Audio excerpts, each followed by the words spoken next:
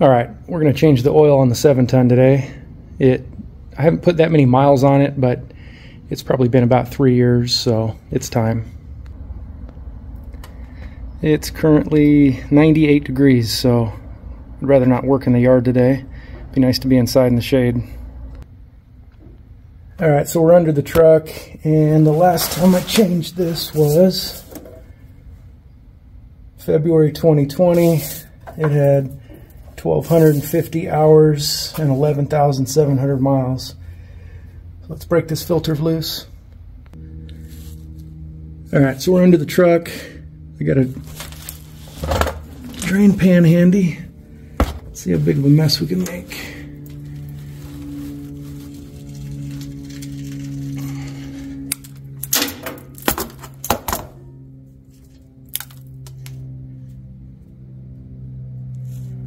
Oh yeah, that's going to be a mess.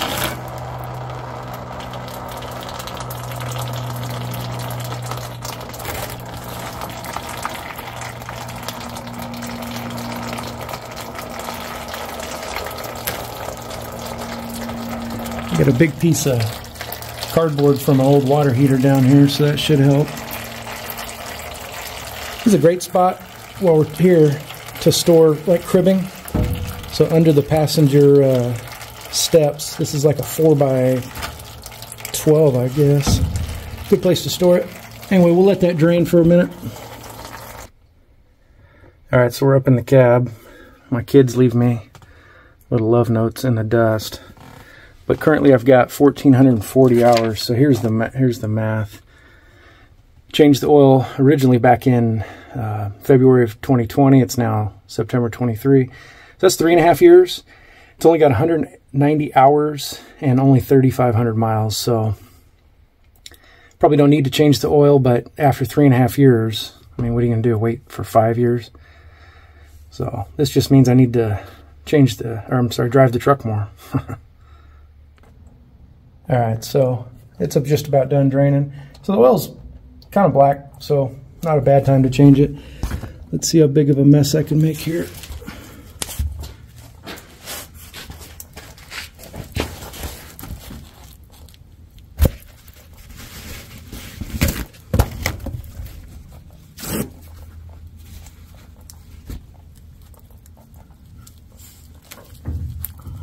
Of course, it's too slippery to touch.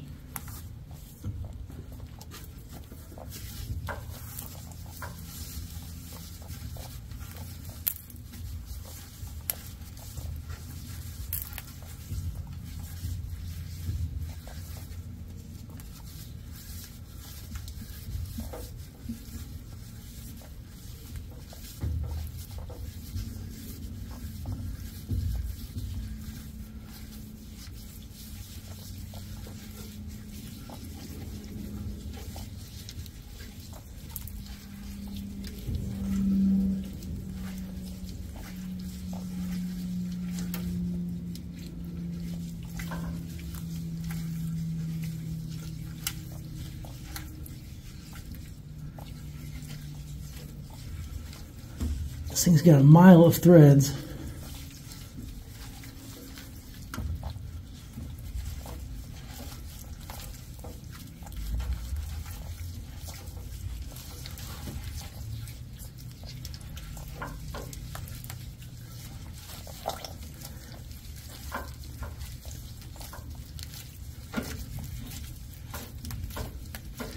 How many of you guys are saying, oh, you should have popped a hole in the bottom to drain it so I didn't have to deal with this? That would have been smart.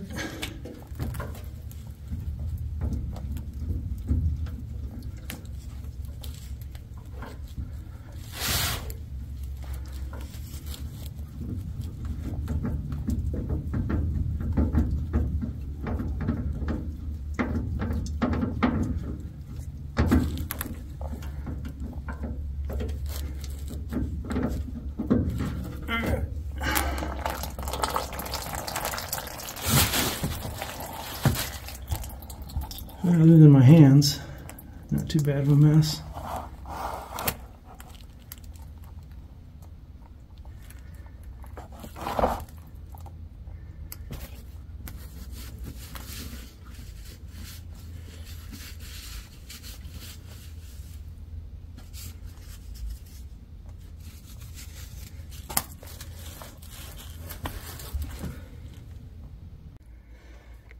Well, looking back, that was stupid. I totally should have popped a hole in that filter and let it drain, but hindsight's 20/20. Luckily, nothing got hurt except for my feelings, and the cardboard caught everything. So, all right, so last oil change, I used that drain plug with the red paint on it right there. There was some shavings on the magnet, nothing too crazy. So that's passenger side. So I remembered this oil change we're going to use. Where is it? That drain plug right there. And I fought and fought and fought with it like it was too tight. I had a 1/2-inch ratchet with an extension, wouldn't cut it. Used the breaker bar, still wouldn't budge. Used Milwaukee Impact on level 3 and it still wouldn't break it, using the 1/2-inch drive that's up there in the center of the nut. So then I switched over to, this is 1 5/8 socket, and man, it busted free right away. So I think the extensions, you lose some torque, especially with an impact as they twist. So off camera I got it loose. Now I think I can take it out by hand, and now the real mess will happen. We'll see. All right, we're set up to pull the drain plug, which is right up here. I don't know how guys film under a car. It's tight, there's no lighting, but let's see what can happen here. I know oil's gonna pour all over that tie rod end, but at least it won't rust, I guess.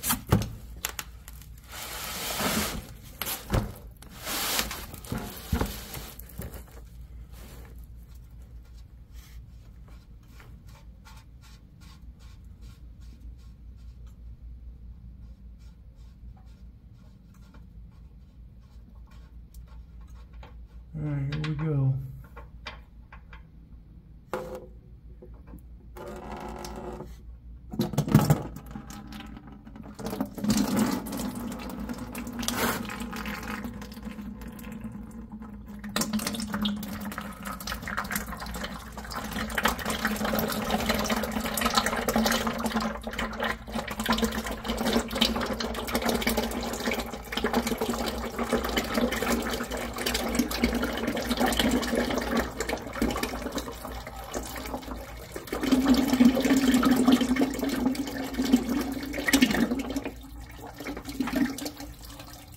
Here, I'll get you in here for a close-up.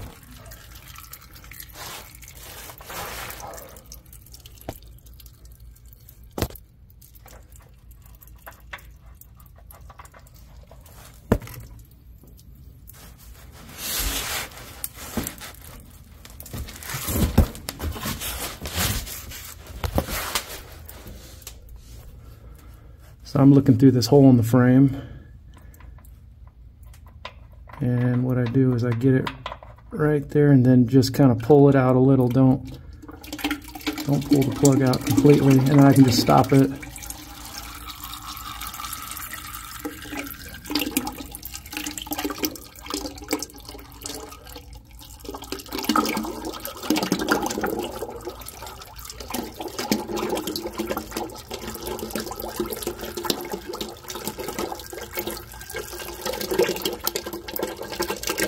Yeah, I mean, that oil was pretty dark. It was time.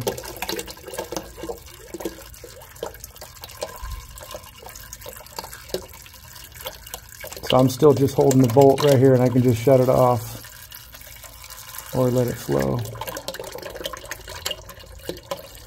Because I only have one 5-gallon bucket, and she's about full, so I've got to use these little drain pans to catch the rest. We're about 5 gallons at about 10 in here, so. All right, so now we're just down to pans, but I think I can kind of regulate the flow here.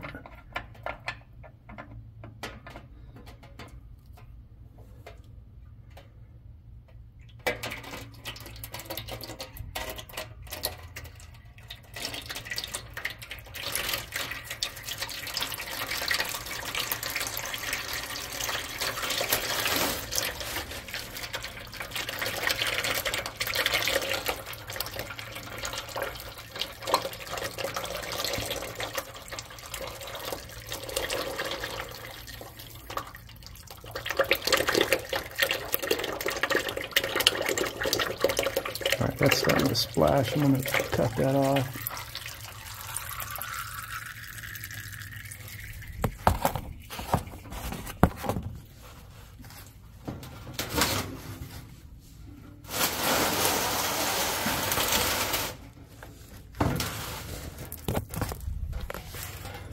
All right, reload. In my last video, some guys suggested getting like a kiddie pool from like Walmart, but it's hard to use it as a pool after it's had oil in it. And if I only ever do this every 4 years, I'm not buying a kiddie pool. Or I've seen the big rig. It's like a cart on wheels. You can just slide up under and they hold 25 gallons or something. But I'm not doing that when I've got all these pans. If I did this any more often, I might. So there we go. That's the plug completely out, and we're draining like free now. The other one, the other one had metal on it. Oh well, I guess that's a good thing. Yeah, I mean, look at this thing. There's nothing on there. I'll wipe it off with a clean towel. But we're draining. All right, so that's just about done. A little trickle left. Some cat stuff's really cool. That's got a real thick O-ring on it that I'm sure you can replace, but it looks like it's kind of embedded in there. So here's the clean cloth. Yeah, I mean, that's not bad. So I think we're in pretty good shape. All right, so we're gonna let that drain for a little bit, clean this up.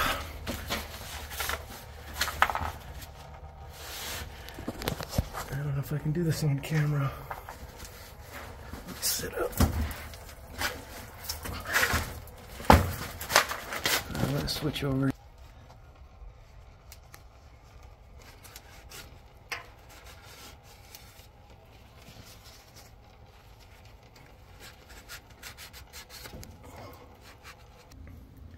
All right, so we got the old filter over here.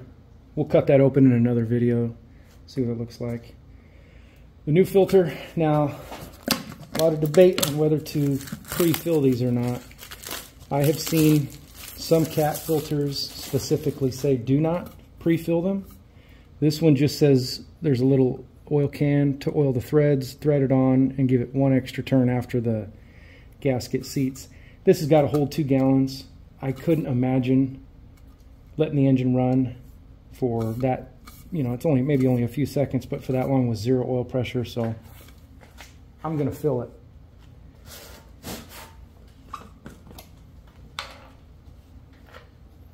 We're gonna make a mess too, but oh well.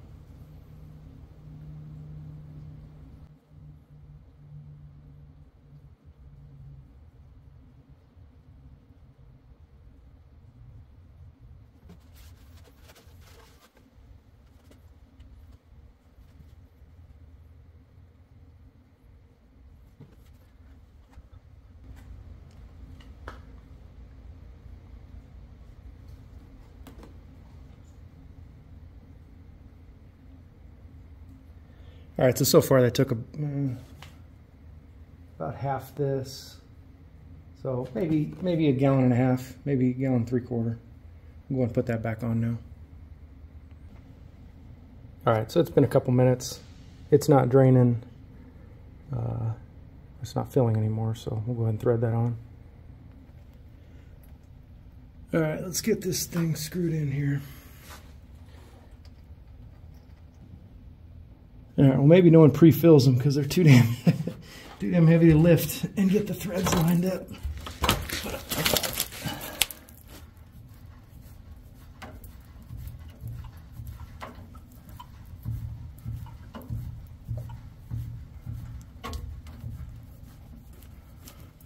All right, let me get some torque on this thing.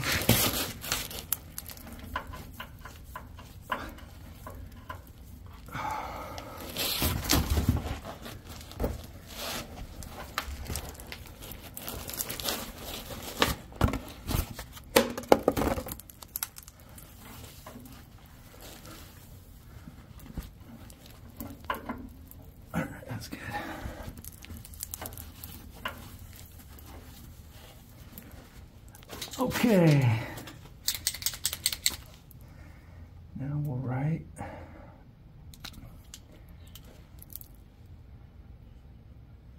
9:23. It's 14:40 hour and 15:278.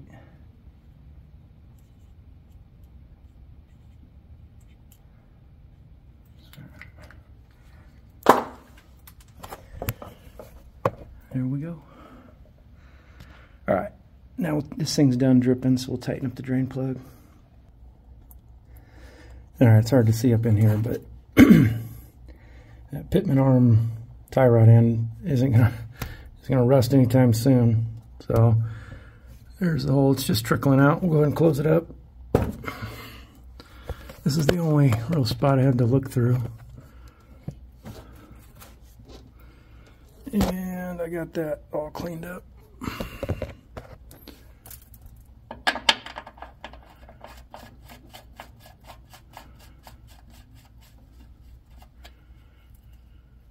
All right, I'll have to tighten that off camera. All right, this part's no fun either, holding these big 5-gallon buckets up. But let's add a little Lucas.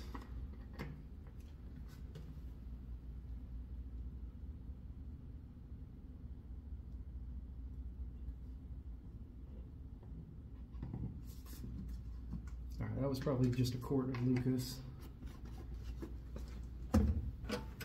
These new buckets are cool. They got this vent on the top, so you don't have to pour it upside down.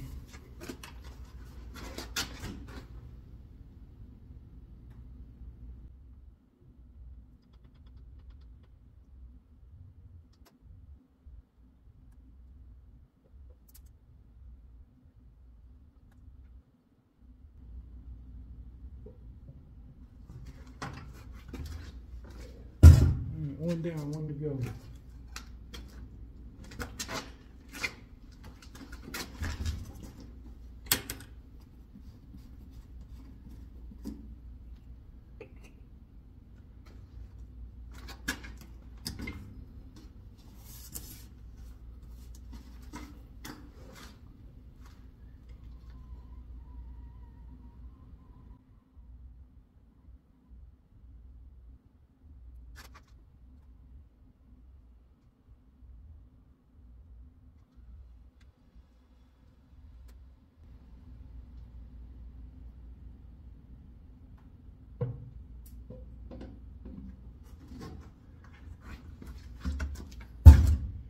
All right, that first bucket wasn't full. It probably only had 3 or 4 gallons in it. So we'll fire it up, check the oil level. I'm sure someone's going to comment that I didn't start the truck and warm it up before I drained the oil to get the oil to flow better. It's 98 degrees out. I don't know how much thinner I wanted the oil. All right, cover your ears. This beeper's loud.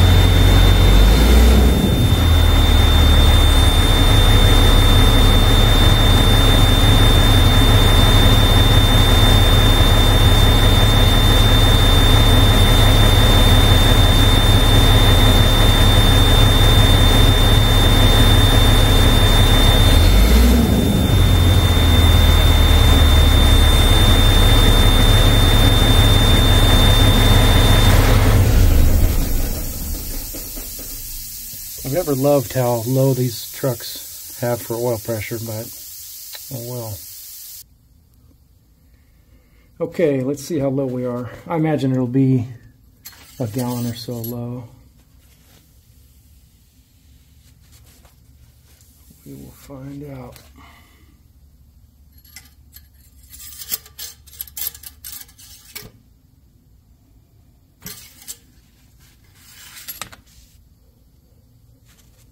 Now I gotta let this thing sit a little longer. Ah, it says full. Try that one more time.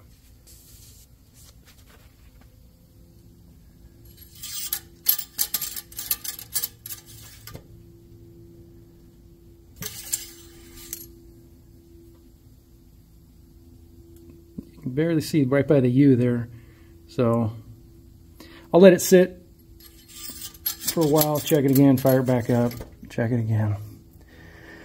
Anyway, thanks for watching. Come back. I'm going to make another video of cutting open a fuel filter, coolant filter, and that oil filter we just pulled. Have a good one.